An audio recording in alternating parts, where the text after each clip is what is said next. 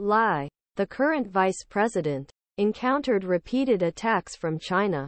Called a dangerous separatist, the DPP does not represent mainstream public opinion on island. Beijing, after being elected as winner of vote on Saturday, added that vote would not prevent inevitable tendency of China's unification. The current Vice President Lai was in a three-way race with Hu Yu of conservative Kuomintang and former Taipei mayor of Taiwan People's Party founded in 2019. According to results of the Central Election Commission on Saturday, 40.2% of votes received. The opponent Hu accepted the defeat and congratulated Lai for his victory. He also apologized to KMT supporters for not being able to remove the DPP.KO accepted defeat. Lai, in a victory speech, he thanked his two opponents for accepting his two opponents. He said, "Orum, I would like to thank the people of Taiwan for writing a new department in our democracy."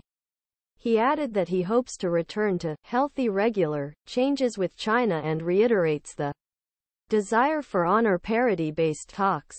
Responding to Lai's win, Beijing's Taiwan Affairs Office spokesman Chen Binhua said in a statement by the state news agency Xinhua, "Taiwan is China's Taiwan." He said, "Our stance in solving the Taiwan question and realizing the national re-merger continues to be consistent, and our determination is as solid as a rock," he said.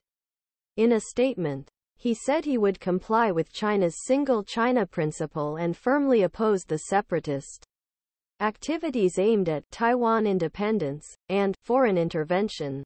Taiwan's elections are of great importance due to the controversial political status of the region. While he has been self-ruled since the 1940s, China is still claiming the island and outer regions and has not excluded its use of force to reach ambitions. As went to surveys, China condemned Lai as a dangerous separatist, said that if he won, would be a threat to peace in the region and that it was an election between elections, peace war. In his speech, Lai Victory said that self-governing island managed to see the attempts to influence vote in a distinct shift in China, but at same time, Taiwan from China on the threat and intimidation of promised merger in recent years. China has increased the military pressure on Taiwan and has created periodically concerns about a potential occupation. China President Xi Jinping said that at the last New Year address, Taiwan's unification with China was inevitable.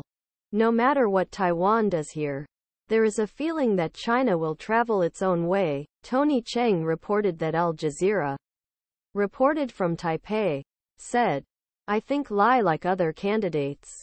He made an effort to remain open to dialogue. But they are very aware that this will depend on what Beijing wants," he added. Cheng said that China won Lai's election and did not want to see DPP's vote for war. "These are very provocative words. But we have seen that Taiwan President Tsai Eng-Wen has